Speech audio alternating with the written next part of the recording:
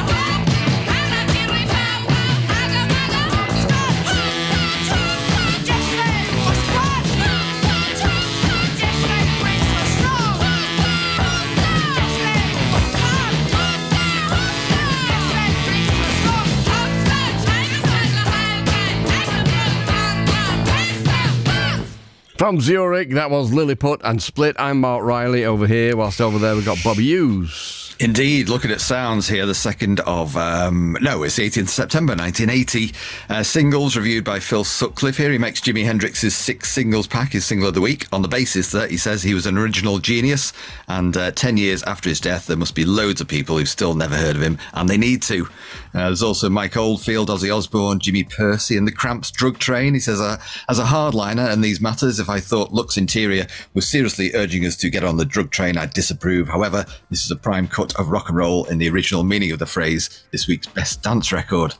Also keen on the special Stereotype and their attempt to move away from this kind of ska image into some kind of spacey rumba, he says, with epic movie backup voices, clinking mandolins and Mexicali trumpets all played down beneath their Boy Next Door vocals. Lyrically, it either follows the Ray Davies tradition of British class structure satire or it's irritating snobbery. Ooh, it's a great tune. It's fantastic. It is. And the associates on page 19, each member, this is still early days, of course, 1980, each member gets to field a question. So there's drummer John Murphy and bassist Michael Dempsey. Then it's Billy McKenzie's turn. He says here, I've always wanted to be a pop star. because I always wanted to buy my auntie a carpet. She had this Indian carpet that was in the family for years. It was all threadbare. And then I saw, well, if you're a pop star, and I've seen people like this on TV, you're able to give things to people you love, which is like good a reason as any. It seems like he's almost got the same kind of mindset as Lawrence from Mozart Estate and Go-Kart. You know, it's like, oh yeah, just equating, like being a pop star, you get some money and buy something nice with it. You know, it's pretty sweet, isn't it? It is, yeah, that's just it. He does reveal as well he comes from a really musical family, especially grandmother had the best voice around, so everybody would pile over to her house at weekends, and sort of Fridays through to Mondays, he said, it'd be one long party, everybody singing, and this is obviously where, you know, he got his sort of learning from and his talent as well, because he was obsessed with Billie Holiday from an early age. Well, he inherited it, because he did have one of the best voices in the world at that time, didn't he? No doubt about it. Alan Rankin as well, he says here, very early on, he was playing in bands, and he used to get pushed out to the side because he managed to pick up playing electric guitar so quickly that other people got jealous of him. Oh, right. So, and he just he could turn his hand to anything, wasn't he? He played so much stuff. Well, I mean, he was crucial in the Stowe college setup, wasn't he, with Belle and Sebastian bringing all those bands through as well. So, a wonderful musical talent. Yeah, absolutely. He says here, my guitar... He was also a great tennis player. He got into junior Wimbledon, didn't he? And so it was a bit of a choice between music and tennis at one point. I didn't know that. It was, yeah. When he was 13, he got into junior Wimbledon. He says, as for my guitar style, he says, I don't think I could ever stand playing with another guitarist, like having two guitarists in the band. I don't play either rhythm or lead. It's just all intermingled, and there's lots of people who do that. But we want to break new ground, not so much for instruments, but for actual songs. We haven't even started yet. So it's just at the genesis of something really special there, isn't it? Yeah, yeah. New album front, you got Pretty Things, Crosstalk by, it says here, Pretty Things boss Phil May has been working on his vocal for around 20 years now, and this, the band's 751st rock comeback album, shows he's still got papers on most of today's new wave singers. Sadly, though, he's the only member of this lineup. His creative talent is unarguable. It was a bit of a sort of fluid lineup at this point, wasn't it? Late 70s. Yeah, I don't know too much about him at that point in time. Dave McCulloch as well, very taken with Simple Minds, Empires and Dance, which he says this is the album that Roxy Music should have created to avoid the regressive ferryism process that soon blanded them all but out. And also around, got Entertainment by Gang of Four. Right, okay. We're going to play a tune now that I'm not aware of. This is called Natural's Not In It. Oh, that's great. Is it? Right, okay, great. Well, I'll enjoy it.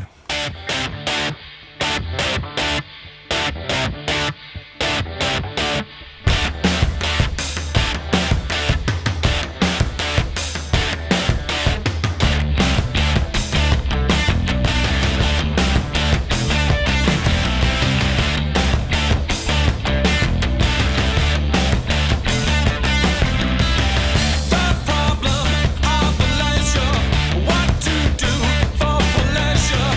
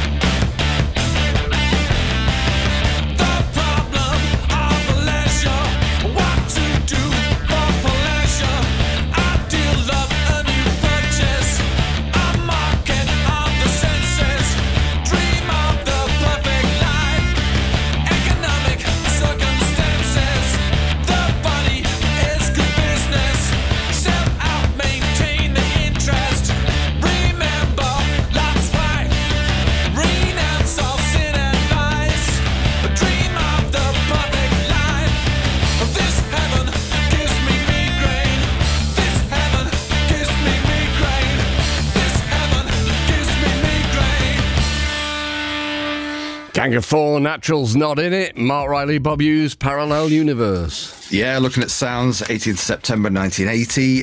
Gigs this week, you've got Rory Gallagher at Preston Guildhall, Ramones at Rotters in Liverpool. Also at Rotters that week, Slade, supported by Joan Jett. You've got Dr. Feelgood and the Specials, all in a week. Steel Pulse, Gang of Four and the Mekons at the Rainbow in London, the Associates at the Moonlight Club in West Hampstead, Marillion at the Red Lion in Bicester, Screaming Lord Sutch at Summerland in Douglas on the Isle of Man, Gary Newman at Bristol Hippodrome, U2 at the Taboo Club in Scarborough, XTC at Rotters in Doncaster, Pink Military at Rafters in Manchester, Young Marble Giants at the Sword Hotel in Stirling. You've got TV personalities at the Crawdaddy in Croydon, Dana Gillespie at the New Golden Lion in London, Wanda Jackson at Southport Theatre, and The Fall at Cleopatra's in Huddersfield. Do you remember that one? No, I don't. Also, you've got Echo and the Bunnymen, Modern English, Susie and the Banshees, and U2 at the second Futurama Festival at Queen's Hall in Leeds. Excuse me, ignorance here. So the Fall weren't on this one. I know you were on the original one, weren't you? We're on the first one, yeah. And it's in the same place. So it's the old bus station in Leeds, isn't it? Right. I mean, just cavernous and, pretty kind of gritty, I would have to say, but amazing. I mean, you look at the list of bands, you've got Joy Division and Echo and the Bunnymen and Hawkwind and Only Ones and Public Image and all that. It's just, mind-blowing bill. Yes, absolutely staggering. So at this point, 1980, you've also got Dorothy Column, Clock DVA. Right near the bottom of the bill, you got Soft Cell. The story goes that John Peel was in the audience and Soft Cell passed him a copy of their EP and he started playing it on the radio, and that's what got them sound to Some Bizarre in the end. Oh, great. Live reviews, Gary Newman at Manchester Apollo by Mick Middles.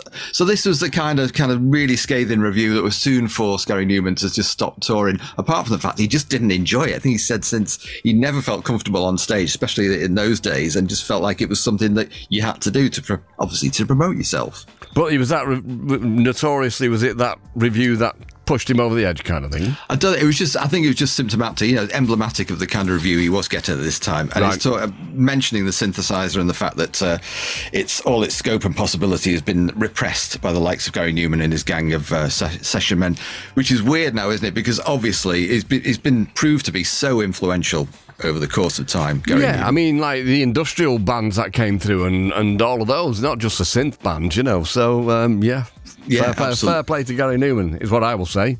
Absolutely, I agree with that too. And also, Sylvie Simmons goes to see Devo in LA and doesn't like them either. Right, Devo are playing one of the festivals, aren't they, this year over here? Oh, are they? Yeah, I can't remember which one. Bad boy. Right, okay, Bob, we got to go. We have. All right, mate, so enjoyed it thoroughly, as always. See you next week. Yeah, you too. Right, and thanks to everybody involved in the programme tonight. We've got a bit of a rush on here, so we'll go. Giddy's next, bye-bye. Just a stereotype. He drinks his age in pines. He has girls every night. He doesn't really exist.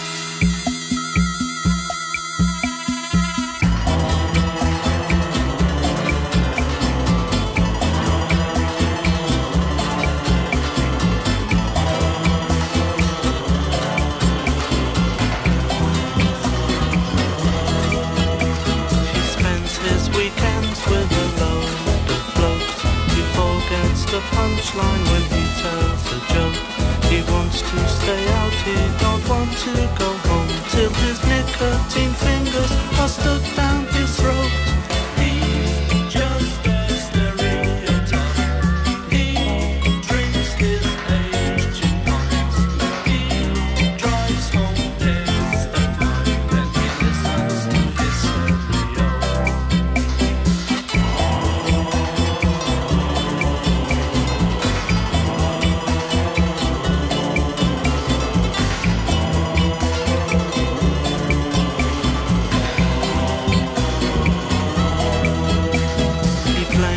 Fiancé when he could VD.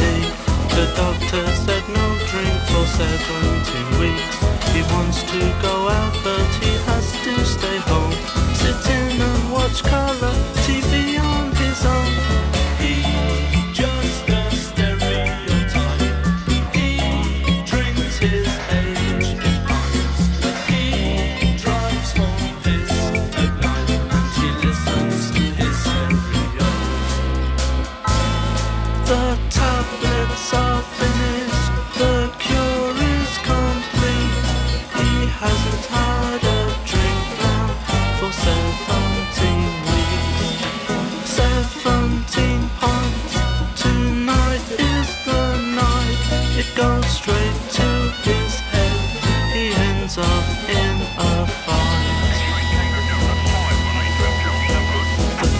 chase him home through the dark rainy night.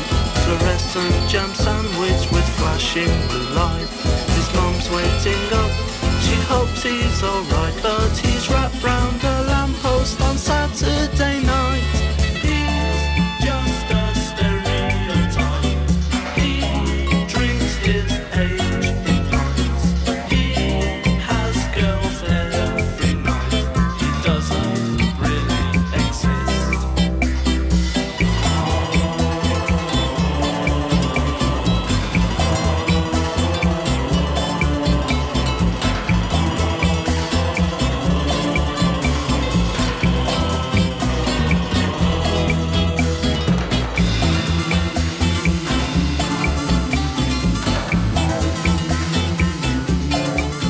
Prepare to exit the parallel universe. Marc Riley, BBC Six Music. And shut the door on your way out.